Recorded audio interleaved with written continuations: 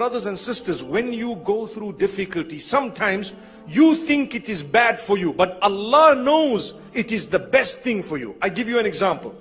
People who have health problems, financial problems, family problems, any other issues that you have an issue, you're trying to get married. You don't know if that marriage is actually going to work. I know of people who have fought to marry someone. They marry them, they have a child or two, and there is a divorce. And then they say, I should never have fought for this. But you didn't know. Perhaps Allah created an obstacle in order to keep you away from it. This is why there is something known as Istikhara. Istikhara meaning seeking the guidance of Allah subhanahu wa ta'ala in a certain matter. What do we say at the end of that supplication? We say, oh Allah, if you know that this is not good for me, it's not good for my deen, it's not good for my faith, for my present, for my future, then keep it away from me. Create a barrier between that and myself. So suddenly, many barriers are being created, but you still say, my istikhara was positive.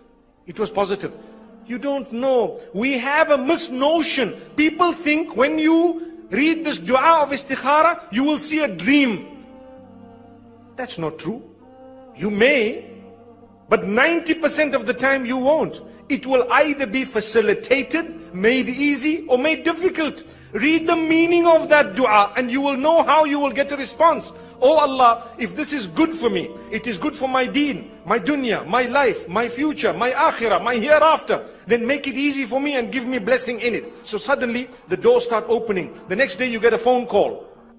The following day someone tells you a good word. Then someone else tells you, my brother, I heard something nice.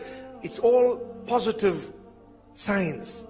And things are facilitated. So the point I'm raising is we will all go through difficulties, problems, issues. Why are they better for us at times?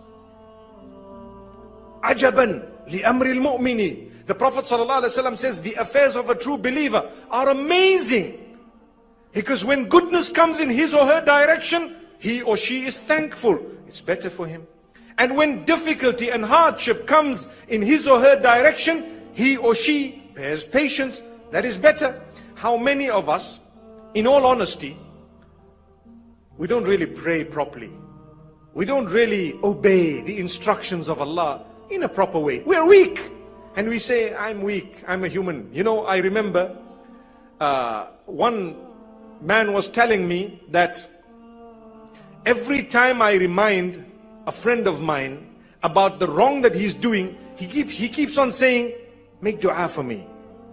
Make dua for me. Brother, stop your alcohol. Make dua for me. Brother, stop the drugs. Make dua for me.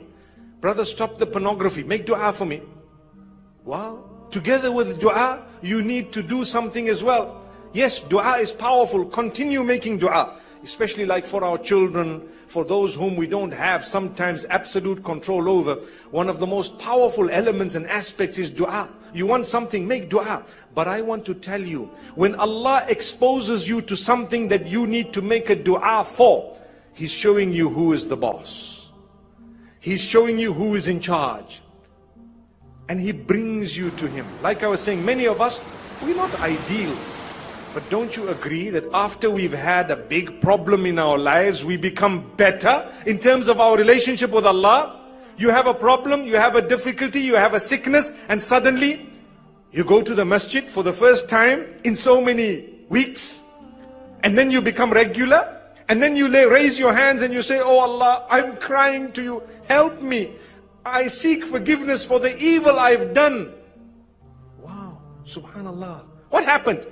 Had it not been for that difficulty in your life, you perhaps would not have called out to your Maker. So don't you see how it was a gift for you? Allah says, oh, I love you. Look at this worshipper of mine. The hadith says Allah becomes so happy with the repentance of any one of His worshippers. So you made Allah happy, but Allah brought you in. Allah roped you in through difficulty.